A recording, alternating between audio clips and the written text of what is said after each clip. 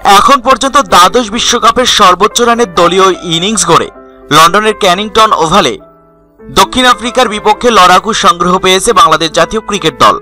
মুশফিকুর রহিম এবং সাকিব আল হাসানের দুর্দান্ত 2 ইনিংসে ভর করে নির্ধারিত 50 ওভারে 6 উইকেট হারিয়ে 330 রান সংগ্রহ করে মাশরাফি মুর্তজার দল, যা নিজেদের ইতিহাসে টাইগারদের সবচেয়ে বড় দলীয় ইনিংস।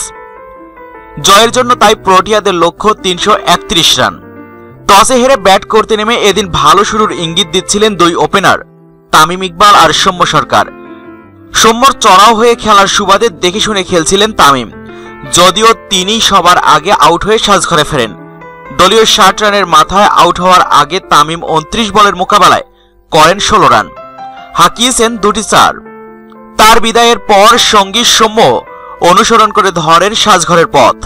তার আগে 9টি 4-এর সাহায্যে 30 বলে 42 রানের ঝোড়ো ইনিংস খেলে দলকে এনে দিয়েছিলেন সাবলীল ব্যাটিংয়ের ভিত। 2 ওপেনারের বিদায়ের পর দলের হাল ধরেন সাকিব আল হাসান আর মুশফিকুর রহিম। তৃতীয় উইকেটে দুজনে গড়েন রেকর্ড জুটি।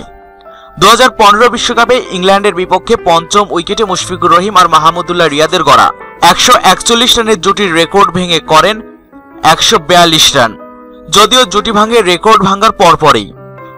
8টি 4 এবং 1টি ছক্কার সাহায্যে 84 বলে 75 রান করে সাজঘরের পথ ধরেন সাকিব আল হাসান। নতুন ব্যাটসম্যান মোহাম্মদ মিঠুন 21 বলে 21 রান করে ধরেন সাকিব আল হাসানের পথ। মুশফিকুর রহিমও অবশ্য এরপর বেশিক্ষণ ক্রিজ আঁকড়ে ধরে থাকতে পারেননি। 80 বলে 8টি 4 হাঁকিয়ে 78 রান করে বিদায় নেন তিনি। শেষ দিকে দলের রানের গতি ধরে রাখেন মাহমুদুল্লাহ রিয়াদ আর মোসাদ্দেক হোসেন সৈকত। 49তম ওভারে শেষ বলে মোসাদ্দেক আউট হয়ে গেলেও শেষ ওভারেও দলের হাল ধরে রাখেন মাহমুদুল্লাহ রিয়াদ। বিদায়ের আগে 21 বলের মোকাবেলায় 26 রান করা মোসাদ্দেক হাঁকিয়েছেন 4টি 4। শেষ ওভারে বাংলাদেশ সংগ্রহ করে 14 রান।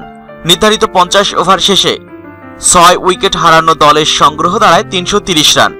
4টি 4 এবং 1টি ছক্কা হাঁকানো মাহমুদুল্লাহ রিয়াদ অপরাজিত থাকেন 33 বলে 46 রান করে। 3 বলে 5 রান করে অপরাজিত থাকেন মেহেদী হাসান মিরাজ। জানিয়ে রাখা ভালো, নিজেদের ক্রিকেট ইতিহাসে এটি বাংলাদেশের সর্বোচ্চ রানের দলীয় ইনিংস। এর আগে সর্বোচ্চ রানের দলীয় ইনিংসটি ছিল 329 রান।